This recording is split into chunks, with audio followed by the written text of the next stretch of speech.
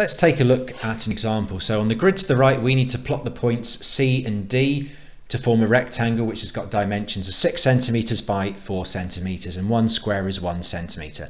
So we know A to B is 1, 2, 3, 4, 5, 6. So this is the 6 centimeter part of our rectangle. So if we want a rectangle 6 by 4, well, we could either go up 4, except we ran out of space. So I'm going to go down 4. 1, 2, 3, 4. 1, 2, 3, 4. So I'm going to join these up, and there is my rectangle.